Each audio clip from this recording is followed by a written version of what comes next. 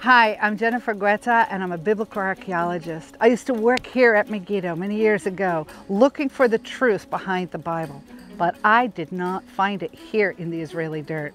I found it in the present when Yeshua came and rescued me and tore open the heavens and pulled me out of the darkness into the light. And then he called me to go plant hope in people's hearts by telling my testimony and showing them that Jesus is real and God is real in this world, for he is their hope.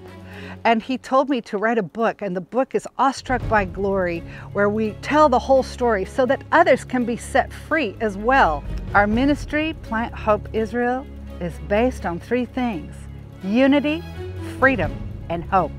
Unity in the body of Messiah by bringing people together as one at God's table during the biblical feast. Freedom to show them that Yeshua gives true spiritual freedom for everyone in prayer and deliverance and setting the captives free.